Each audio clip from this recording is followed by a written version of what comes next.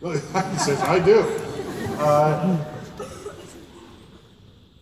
What is to say if we were this brilliant species that we're imagining, maybe they have access to a fourth dimension.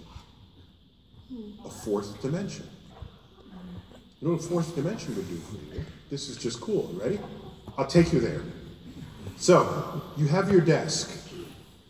Some people still work on a desk, and everyone's got laptops and things. There's a desk. You have papers. And you put papers on the desk. Well, there's only a limited area on the desk to fit the papers. Okay? If you live in the surface of the desk, you'll see these papers showing up. And then the entire surface of the desk is covered. And since you're only living in the 2 dimensions of the surface of the desk, you'll say to yourself, the desk is full.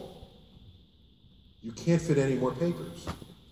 But you live in a higher dimension. So what do?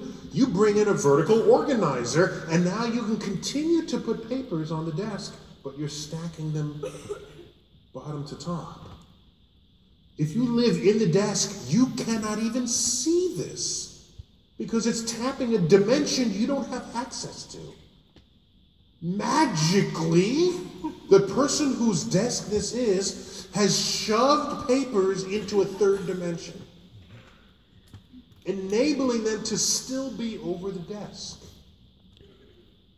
but not in the desk, not in the desk's surface. And so now I think you have warehouses. If we just opened access to a 4th dimension, it would be a door. You'd open the door, put something in it, close the door, you come around here, there's nothing on the other side. Because it accessed a 4th dimension. And the 4th dimension is right there next to you. You just can't see it. And so each dimension gives you this kind of access. And that would just be so cool. I 100% agree. I think the audience will agree.